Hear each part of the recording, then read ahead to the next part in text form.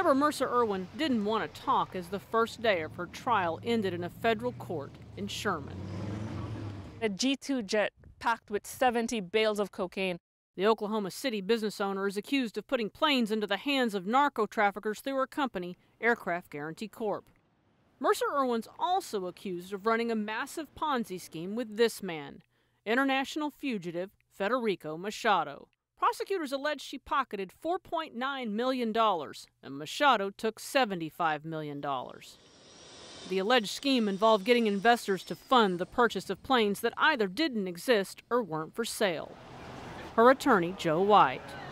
Anything you want to say? I mean, I feel like otherwise it's just what the prosecutors have to say. Well, y'all heard the testimony today.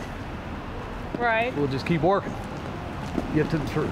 He told jurors Mercer-Erwin followed the legal advice of her attorneys at the time. He also said Machado deceived her. Tonight we're going to take you to Onalaska, Texas. Mercer-Erwin's criminal charges stem from a 2019 WFA investigation.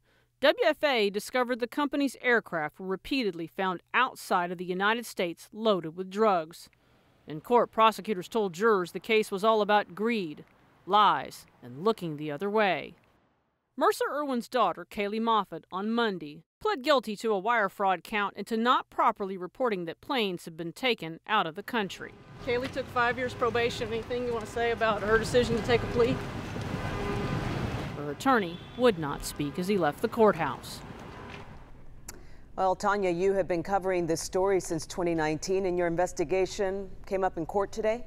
It sure did. This afternoon, while the lead agent was on the stand, the defense attorney asked the agent about it and asked what role our investigation played, and the lead agent acknowledged that our investigation played a big role in the starting of this investigation. At one point, the defense attorney actually turned around and pointed at me, which I can't recall that actually happening in open court in front of a jury previously. So definitely a bit of an odd situation, and we will be back in court tomorrow.